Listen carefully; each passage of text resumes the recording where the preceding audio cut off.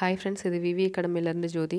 So இந்த வீடியோவில் வந்து 12th நியூ புக் பாலிட்டியில் சட்டமன்றம் இந்த லெசனில் வந்து பாதி லெசன் நம்ம பார்த்துருந்தோம். பேலன்ஸ் லெசன் இப்போ பார்க்கலாம். ஸோ ஓவராலாக நீங்கள் வந்து லெசனை ரீட் பண்ணிக்கோங்க. அதுக்கப்புறம் இம்பார்ட்டன்ஸ்க்கெலாம் இம்பார்ட்டன்ட் கொடுத்து படிச்சுக்கோங்க. சட்டம் இயற்றும் நடைமுறைகள். ஸோ இது வரைக்கும் நேற்று பார்த்துருந்தோம்.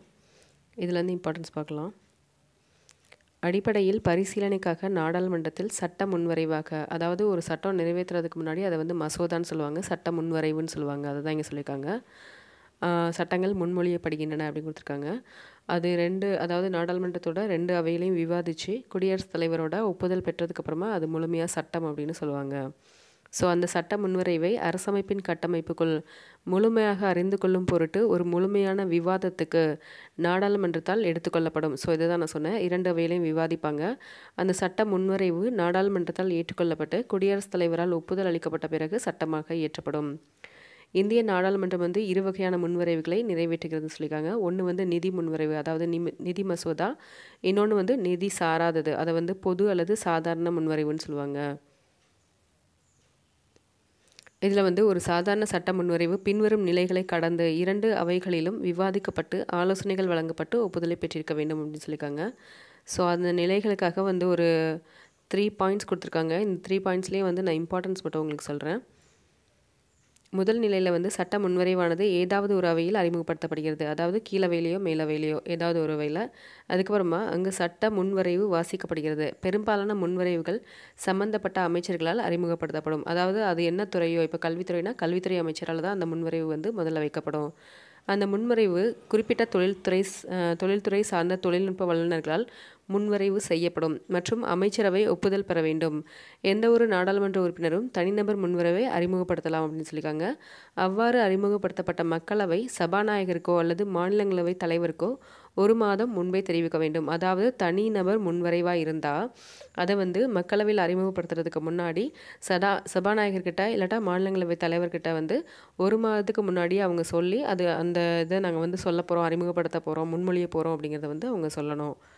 பிறகு தனிநபர் முன்வரைவை சமர்ப்பிக்கும் நாள் குறிப்பிடப்படும் மற்றும் நாடாளுமன்றவையில் அது அறிமுகப்படுத்தப்படும் அப்படின்னு கொடுத்துருக்காங்க. 2வது பாயிண்டில் முன்வரைவு சமர்ப்பிக்கப்பட்ட பிறகு இந்திய அரசிதழில் பிரசுரிக்கப்படும்.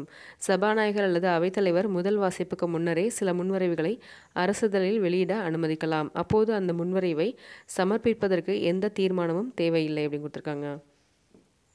ஸோ ஃபஸ்ட்டே வந்து சொல்லிடுறாரு இல்லையா, அதனால் பொதுவாக முன்வரைவின் முதல் வாசிப்பு நடைபெற்ற 2 நாள் கால இடைவெளிக்கு அப்புறமா 2வது வாசிப்பு நடைபெறும். அந்த நிலையில் கீழ்கண்ட 4 நடைமுறைகளில் ஏதாவது ஒன்று வந்து பின்பற்றப்படும் சொல்லியிருக்காங்க. அதாவது அந்த முன்வரைவு மன்றத்தின் பரிசீலனைக்காக உடனடியாக எடுத்துக்கொள்ளப்படலாம். ஸோ இது வந்து மேக்ஸிமம் நடக்கிறதில்ல. அதுக்கப்புறமா வந்து நாடாளுமன்ற தேர்வுக்குழுவிற்கு அனுப்பி வைக்கப்படலாம். அது ஈரவைகளும் இணைந்த தேர்வுக்குழுவிற்கு அனுப்பி வைக்கப்படலாம். அதாவது பொதுமக்கள் கருத்துக்களை அறிந்து கொள்வதற்காக சுற்றுக்கு விடப்படலாம். சுற்றுக்கு விடப்படணும்னா மக்கள்கிட்ட வந்து கருத்து கேட்பாங்க இல்லையா, அதை தான் இங்கே சொல்லியிருக்காங்க. முன்வரைவுகளை பரிசீலனைக்கு நேரடியாக எடுத்துக்கொள்வது மிக அரிதாகவே நிகழும். ஸோ இதான் ஃபஸ்ட் பாயிண்ட் இருந்தது இல்லையா, முன்வரைவுகளை பரிசீலனைக்காக எடுத்துக்கொள்வாங்கன்றது. இது வந்து ரொம்ப ரேர் அப்படின்னு சொல்லியிருக்காங்க. முன்வரைவு சுற்றுக்கு விடப்பட்டால், அதாவது மக்கள்கிட்ட கருத்து கேட்குற மாதிரி விடப்பட்டால் அவின் சம்பந்தப்பட்ட செயலர் உள்ளாட்சி அமைப்புகள் மற்றும் அங்கீகரிக்கப்பட்ட சங்கங்களின் கருத்துக்களை அறிந்து கொள்ளும் வகையில் மாநில அரசிதழ்களையும் பேப்பர்ஸ்லையும் மாநில அளவில் இருக்கக்கூடிய பேப்பர்லையும் வெளியிட சொல்லி மாநில அரசுகளை கேட்டுக்கொள்வார். ஸோ இதுதான் வந்து ஒரு சட்டம் நிறைவேற்றுறதுக்கு, அதாவது சாதாரண முன்வரைவு நிறைவேற்றுறதுக்கு உண்டான ப்ரொசீஜர்ஸை வந்து சொல்லியிருக்காங்க. அடுத்ததாக குழு நிலைனா என்னென்னா, இப்போ வந்து ஒரு கல்வித்துறையிலேருந்து ஒரு சட்டமாக்கணும் அப்படின்னு ஒரு இதை வந்து ஒரு மசோதா வந்து கொண்டு வந்திருக்காங்கன்னா அதில் வந்து இருக்கிற நல்ல விஷயங்கள் என்ன, அதை வந்து செயல்படுத்தினா எந்த அளவுக்கு மக்களுக்கு நல்லா இருக்கும் அப்படின்ற மாதிரி ஒரு குழு கூட அதுக்கு நியமிக்கலாம். அதை தான் வந்து சொல்லியிருக்காங்க. இதை வந்து நியமிக்கிறது வந்து சபாநாயகர் தான் வந்து இந்த குழுவையோ அதுக்குண்டான உறுப்பினர்களையோ வந்து செலக்ட் பண்ணுவார். அடுத்ததாக ஒவ்வொரு சட்ட முன்வரைவும் கீழ்கண்ட நிலைகளை கடக்க வேண்டும் சொல்லியிருக்காங்க. ஸோ இதுதான் நம்ம பார்த்தோம். ஃபஸ்ட்டு முதல் வாசிப்பு, அடுத்ததாக 2ஆம் வாசிப்பு. குழுநிலை அப்படிங்கிறது வந்து அந்த சட்டம் இயற்றப்படுவதற்கு முன்னாடி அதை பற்றின விசாரணைகள், அது நல்லதா கெட்டதா அப்படின்னு அதை பற்றி ரிசர்ச் பண்ணுறதுக்கு ஒரு குழு நியமிக்கப்படும். அதுதான் குழு நிலை. அவங்க வந்து அறிக்கையை வந்து சமர்ப்பிப்பாங்க. அதுதான் அறிக்கை நிலை. அடுத்ததாக 3வது வாசிப்பு வந்து இருக்கும். இதில் நம்ம வந்து அறிக்கை நிலையை பற்றி இப்போ பார்க்குறோம். அறிக்கை நிலை என்பது மிக முக்கியமான ஒரு நிலையாகும். அதுதான் அந்த முன்வரைவின் உட்கூறுகள் ஒவ்வொன்றும் விவாதத்துக்கு உட்படுத்தப்படும். இந்த நிலையில் அந்த அறிக்கை அசல் முன்வரைவு மற்றும் தேர்வு கமிட்டி அறிக்கையுடன் இணைந்து சுற்றுக்கு விடப்படும். அறிக்கை நிலை என்பது அந்த முன்வரைவுக்கு இறுதி வடிவம் கொடுக்கறது அப்படின்னு சொல்லியிருக்காங்க. ஸோ அறிக்கை நிலைனா அந்த குழு விவாதித்து அவங்கக்கிட்ட நாடாளுமன்றத்தில் வந்து சமர்ப்பிப்பாங்க. அதை தான் சொல்லியிருக்காங்க. அதுக்கு இறுதி வடிவம் கொடுக்கறது. பிறகு அந்த முன்வரைவு 3வது வாசிப்புக்கு சமர்ப்பிக்கப்படும்.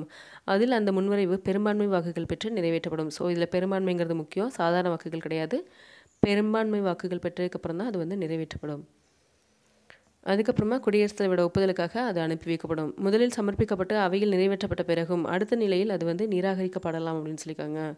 மாறாக முதல் அவையினால் ஏற்றுக்கொள்ளப்படாத மாற்றங்களை அறிமுகம் செய்யலாம் அல்லது 6 மாத காலத்திற்கு திருப்பி அனுப்பாமல் நிறுத்தி வைத்துக் கொள்ளலாம்.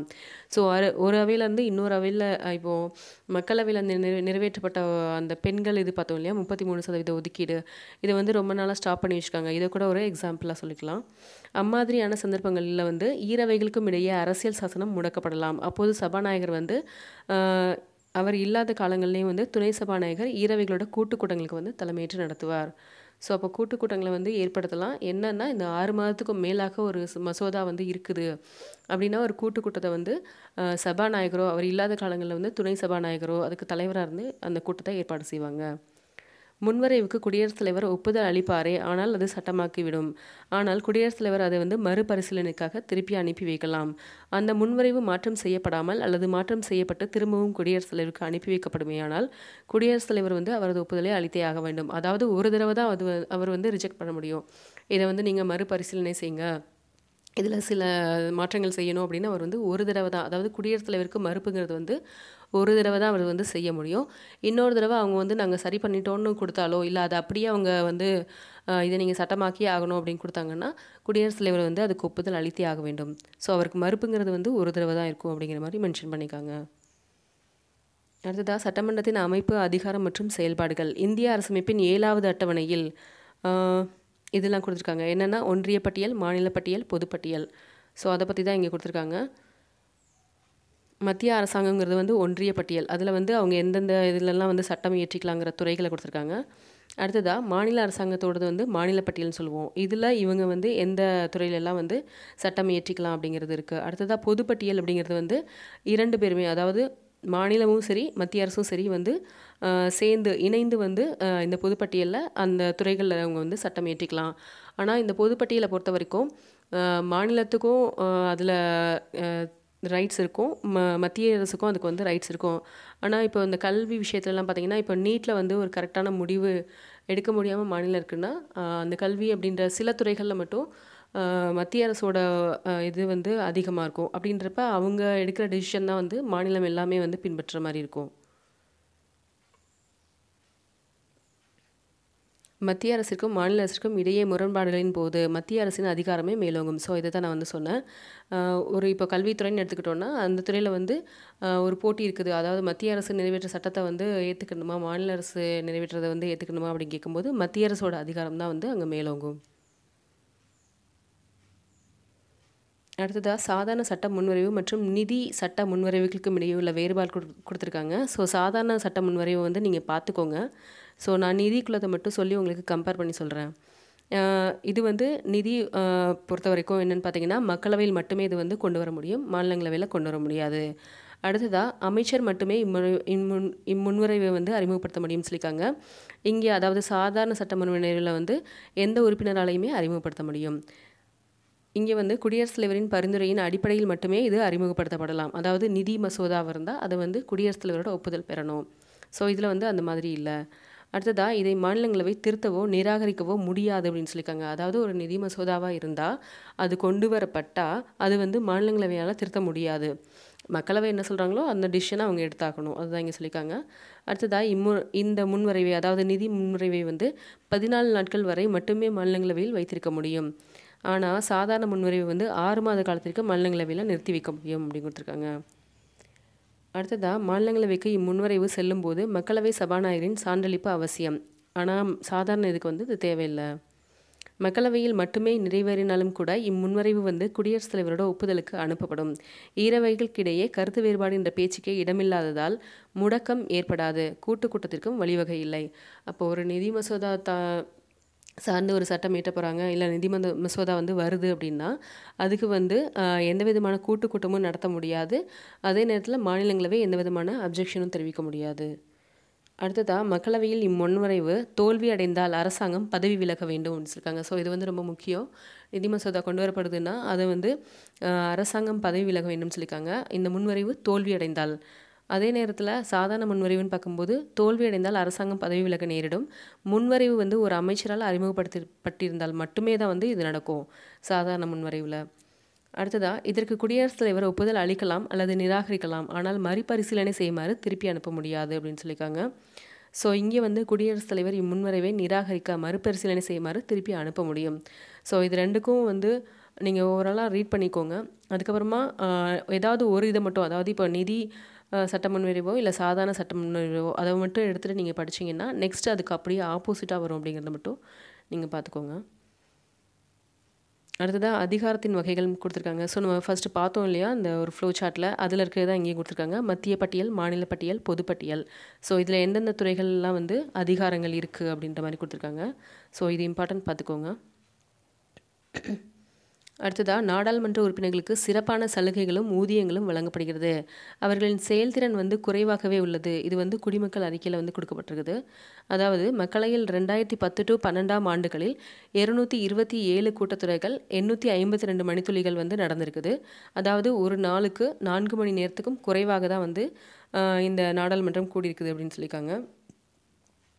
இதில் 2013 ஆளுகை மற்றும் வளர்ச்சி பற்றிய அறிக்கையை தேசிய சமூக கண்காணிப்பும் என அமைப்பு வந்து வெளியிட்டிருக்குது. அதில் என்ன சொல்லியிருக்காங்கன்னா, நாடாளுமன்றத்தில் அவர்களது பணி வந்து பின்தங்கியே உள்ளது அப்படின்னு சொல்லியிருக்காங்க. அதாவது சிங்கப்பூர், ஜப்பான் மற்றும் இத்தாலி போன்ற நாடுகளோட இருக்கிற நாடாளுமன்ற உறுப்பினர்களோட அந்த வேலை நேரம் இதை கணக்கிடும்போது நம்மளோட இந்திய நாடாளுமன்ற உறுப்பினர்களோட வேலை வந்து ரொம்ப கம்மியாகவே இருக்குது அப்படின்னு சொல்லியிருக்காங்க. அதே மாதிரி இது பக்கத்து நாடான பாகிஸ்தான் நாடாளுமன்ற உறுப்பினர்களுக்கு வழங்கப்படுவதை விட 4.5 மடங்கு அதிகமாகும். இது நமது நாட்டின் தனிநபர் வருமானத்தை போல் 68 மடங்காக உள்ளது அப்படின்னு சொல்லியிருக்காங்க. அதாவது அதே மாதிரி நாடாளுமன்ற உறுப்பினர்களுக்கு வழங்கக்கூடிய சலுகைகளோ இல்லை அவங்களுக்கு வழங்கப்படுற ஊதியங்களோ வந்து பாகிஸ்தான் நாடாளுமன்றத்தோட கம்பேர் பண்ணி பார்க்கும்போது 4.5 மடங்கு அதிகமாக இருக்குது அப்படின்னு சொல்லியிருக்காங்க. ஸோ இந்த அறிக்கை தான் 2012 மற்றும் 10 மற்றும் 12 ஆண்டுகளில் நம் நாடாளுமன்ற உறுப்பினர்களின் குறைவான செயல்திறனை வந்து சுட்டி காட்டுகிறது. அதாவது 227 கூட்டத்தொடர்களில் 852 மணித்துளிகள்லையும் அலுவல் நடந்துள்ளதை வெளிப்படுத்துகிறது. இதுலேயும் வந்து 557 மணித்துளிகள் வந்து கூச்சல் குழப்பங்களிலேயே வந்து கடந்து போயிருக்குது அப்படின்ற மாதிரி சொல்லியிருக்காங்க. அதாவது நிறைய சேலரிஸ் வாங்குறாங்க, ஆனால் அவங்களோட ஒர்க்கை வந்து அவங்க கம்மியான நேரங்கள் தான் செஞ்சுருக்காங்க அப்படிங்கிறத வந்து சுட்டி காட்டியிருக்காங்க. அடுத்ததாக உறுப்பு 368 அரசமைப்பு திருத்த சட்டத்தின் மாற்றம் கொண்டு வருவதை பற்றி குறிப்பிடுகிறது. ஸோ இது தெரியும் இல்லையா, அமெண்ட்மெண்ட்ஸ்லாம் வந்து இதில் கொடுக்கப்பட்டிருக்க வழிமுறைப்படி தான் செய்வாங்க. அரசமைப்பில் ஏற்படுத்தப்படும் திருத்தம் நாடாளுமன்றத்தின் இரு அவைகளிலும் ஒரு முன்வரைவாக சமர்ப்பிக்கப்பட்டு தனித்தனியாக ஒவ்வொரு அவையிலும் மொத்த உறுப்பினர்களின் எண்ணிக்கையில் 50% மேல் ஆதரவும் வாக்கு செலுத்தியவர்களின் எண்ணிக்கையில் 3/2 பங்கு குறையாத பெரும்பான்மை ஆதரவு பற்றி நிறைவேற்றப்பட்டால் அது பின்னர் குடியரசுத் தலைவரின் ஒப்புதலுக்காக அனுப்பி வைக்கப்படும். ஸோ இதான் நம்ம பார்த்துட்டு வந்தோம் இல்லையா. அடுத்ததாக திருத்த நடவடிக்கைகள் காரணமாக இரு அவைகளுக்கிடையே கருத்து வேறுபாடு தோன்றுமானால் இருவகைகளும் வந்து இணைந்து நடத்துவதற்கான வழிமுறைகள் எதுவும் இல்லைன்னு கொடுத்துருக்காங்க. ஒருவேளை முன்வரைவில் அரசமைப்பின் கூட்டாட்சி வகைமுறைகள் குறித்து ஏதேனும் திருத்தங்கள் கொண்டு வரப்பட்டிருந்தால் மொத்த மாநிலங்களின் எண்ணிக்கையில் பாதி மாநிலங்கள் தனிப்பெரும்பான்மை ஏற்படுத்தி, அதாவது அத்தகைய சட்டமன்றங்களில் வருகை தந்து வாக்களிக்கும் உறுப்பினர்களின் பெரும்பான்மை தேவைப்படுகிறது அப்படின்னு சொல்லியிருக்காங்க. ஸோ இந்த இடத்துல வந்து அதாவது இருக்கிற மெம்பர்ஸ் இல்லாமல் அங்கே வந்து ப்ரெசண்ட்டாக இருக்கிற மெம்பர்ஸோட பெரும்பான்மையை தான் வந்து பார்ப்பாங்க. அதுதான் வந்து 3/2 சொல்லியிருக்காங்க. அடுத்ததாக அந்த முன்வரைவுக்கு ஒப்புதல் அளிக்காமல் இருப்பது அல்லது மறுபரிசீலனை செய்யுமாறு நாடாளுமன்றத்திற்கு திருப்பி அனுப்புவது போன்றவற்றை குடியரசுத் தலைவரால் செய்ய இயலாது. அரசமைப்பு விதிமுறைகளின் அடிப்படையில் அந்த சட்டம் திருத்தமடைகிறதுன்னு கொடுத்துருக்காங்க. ஸோ இதுதான் வந்து திருத்துதலுக்கு உண்டான வகைகளில் உள்ளது முக்கியமானது சொல்லியிருக்காங்க. அடுத்ததாக திருத்த சட்டங்களின் வகைகள், அமெண்ட்மெண்ட் பண்ணுறாங்க இல்லையா, அதோட வகைகள். உறுப்பு 368 2 வகையான திருத்த சட்டங்களுக்கு வழிவகை செய்கிறது. ஒன்று வந்து சிறப்பு பெரும்பான்மை மற்றும் 50 மாநிலங்கள் தனிப்பெரும்பான்மை மூலம் திருத்த சட்டங்கள் மேற்கொள்ளலாம். ஆனால் வேறு சில உறுப்புகள் அரசமைப்பில் உள்ள சில வகை முறைகளில் திருத்தச் சட்டம் மேற்கொள்ள நாடாளுமன்றத்தின் தனிப்பெரும்பான்மை மட்டுமே தேவை அப்படின்னு கொடுத்துருக்காங்க. சில இதில் வந்து தனிப்பெரும்பான்மையே போதுமானது, ஆனால் சில இதில் வந்து அதிகமான பெரும்பான்மை தேவைப்படும் சொல்லியிருக்காங்க. எனவே அரசமைப்பு திருத்தச் சட்டங்களை 3 வழிகளில் மேற்கொள்ளலாம்னு சொல்லியிருக்காங்க. ஒன்று வந்து தனிப்பெரும்பான்மை, இன்னொன்று சிறப்பு பெரும்பான்மை, இன்னொன்று வந்து சிறப்பு பெரும்பான்மை மற்றும் சரிபாதி மாநில சட்டமன்றங்களால் ஏற்புறுதி செய்யப்படுகிறது. ஸோ இந்த 3 வகையில் வந்து திருத்தச் சட்டங்களோட வகைகள்னு சொல்லியிருக்காங்க. நாடாளுமன்றத்தில் தனிப்பெரும்பான்மை, அதாவது இப்போ நம்ம பார்த்தோம் இல்லையா அந்த 3 வகையில், இதில் தனிப்பெரும்பான்மைனா என்னங்கிறத விளக்கமாக கொடுத்துருக்காங்க. உறுப்பு 368 படி தனிப்பெரும்பான்மை மூலம் திருத்தி அமைக்கப்படலாம். இது என்னெல்லாம் எந்த கேட்டகரிஸ்லலாம் பார்த்தா, புதிய மாநிலங்களை வந்து உருவாக்குறது, அதோட எல்லையை வந்து தீர்மானிக்கிறது, இதோட அதை பேரை மாற்றுறது, இதெல்லாம் வந்துட்டு தனிப்பெரும்பான்மையே போதுமானதுன்னு சொல்லியிருக்காங்க. மாநிலங்களில் மேலவையை உருவாக்குவது அல்லது நீக்குவது, இப்போது நம்ம தமிழ்நாட்டில் வந்து நீக்குனாங்க இல்லையா, அதெல்லாம் வந்து தனிப்பெரும்பான்மையே போதும். குடியரசுத் தலைவர், மாநில ஆளுநர், சபாநாயகர், அதே மாதிரி 2ஆம் அட்டவணையில் குறிப்பிடப்பட்டிருக்கும் ஊதியம், படிகள், சிறப்பு சலுகைகள் இதெல்லாம் வந்து நிர்ணயிக்கிறதும் தனிப்பெரும்பான்மையில் தான். ஸோ அப்படின்ட்டு இங்கே வந்து நிறைய பாயிண்ட்ஸ் கொடுத்துருக்காங்க. இது எல்லாமே வந்துட்டு தனிப்பெரும்பான்மையில் நிறைவேற்றக்கூடியது. ஸோ இதெல்லாம் நீங்கள் பார்த்துக்கோங்க. அடுத்ததாக நாடாளுமன்றத்தோட சிறப்பு பெரும்பான்மை என்னன்னு சொல்லியிருக்காங்க. அரசமைப்பின் பெரும்பாலான சட்ட விதிகள் நாடாளுமன்றத்தின் சிறப்பு பெரும்பான்மையின் மூலம் திருத்தி அமைக்கப்படுகிறது. ஸோ அது என்னெல்லாம் பார்க்கும்போது, முன்வரைவின் 3வது வாசிப்பின் போது இந்த சிறப்பு பெரும்பான்மை வந்து தேவைப்படும். அதாவது நம்ம பார்த்தோம் இல்லையா, ஃபஸ்ட்டு வாசிப்பாங்க, முதல் வாசிப்பு, அப்புறம் 2வது வாசிப்பு, குழுநிலை, அறிக்கை நிலை, 3வதாக வந்து 3வது வாசிப்புன்னு பார்த்தோம். இந்த 3வது வாசிப்பில் தான் வந்து இந்த சிறப்பு பெரும்பான்மை வந்து தேவைப்படுகிறது சொல்லியிருக்காங்க. ஸோ அது வந்து எந்தெந்த கேட்டகரிஸ்க்கெலாம் தேவைப்படுது அப்படின்ற மாதிரி கொடுத்துருக்காங்க. அடிப்படை உரிமைகள், அதுக்கப்புறமா அரசு கொள்கைகளை வழிநடத்தும் நெறிமுறைகள், முதல் மற்றும் 3வது பிரிவுகளில் குறிப்பிடப்படாத மற்றும் விதிமுறைகள், இவற்றில் திருத்தங்கள் மேற்கொள்ளும் போதும் இவையெல்லாம் வந்து இந்த தனிப்பெரும்பான்மை தேவைப்படுகிறது, சிறப்பு பெரும்பான்மை தேவைப்படுகிறதுன்னு சொல்லியிருக்காங்க. அடுத்ததாக 3வதா நாடாளுமன்றத்தின் சிறப்பு பெரும்பான்மை மூலம் திருத்தம் செய்தலும் மற்றும் மாநிலங்களின் ஒப்புதல் அப்படின்னு சொல்லியிருக்காங்க. மாநிலங்கள் வந்து முன்வரைவுக்கு தனது ஒப்புதலை அளிக்க எந்த விதமான காலவரையறையும் கிடையாது. அதாவது குடியரசுத் தலைவரை தேர்ந்தெடுத்தல் மற்றும் முறைகள், அதுதான் நிர்வாக அதிகாரத்தின் விரிவாக்கம், உச்சநீதிமன்றம், உயர்நீதிமன்றம் பற்றி, மத்திய மற்றும் மாநிலங்களிடையே உள்ள சட்டமேற்றும் அதிகாரத்தை பகிர்ந்தளித்தல், 7வது அட்டவணையில் உள்ள பட்டியல். ஸோ இதெல்லாமே வந்து சொல்லியிருக்காங்க.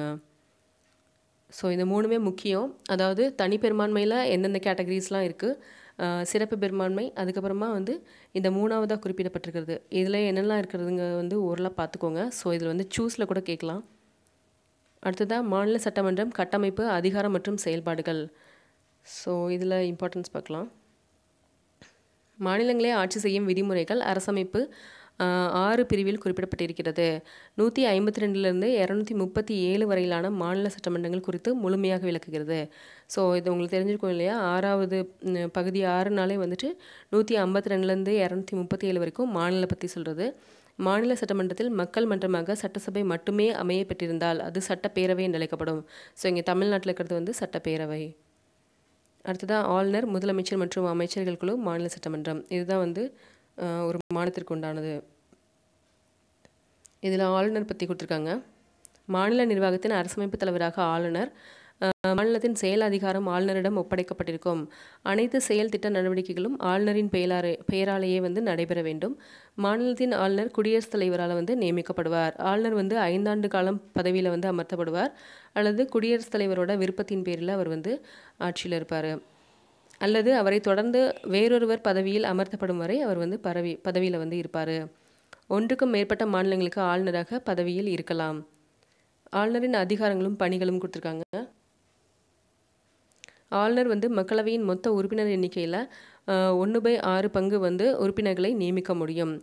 ஆளுநர் வந்து தன் விருப்புரிமைக்கு ஏற்ப சிறப்பு அரசமைப்பு கடமைகளை நிறைவேற்றும் அதிகாரம் கொண்டவர்னு கொடுத்துருக்காங்க. அடுத்ததாக ஆளுநர் வந்து மத்திய அரசு மற்றும் மாநில அரசுகளுக்கிடையே பாலமாக செயல்படுகிறார்.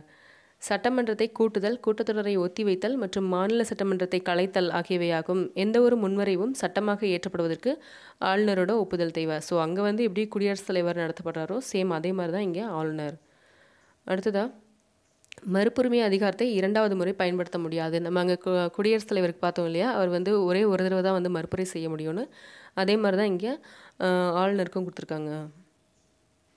ஆளுநருக்கு வந்து மாநில உயர்நீதிமன்ற நீதிபதிகளை பணியமர்த்தும் அதிகாரம் வந்து கிடையாது. ஆனால் இந்த விவகாரத்தில் குடியரசுத் தலைவர் அவரிடம் ஆலோசிக்க வேண்டிய உரிமையை கொண்டவர் அப்படின்னு கொடுத்துருக்காங்க.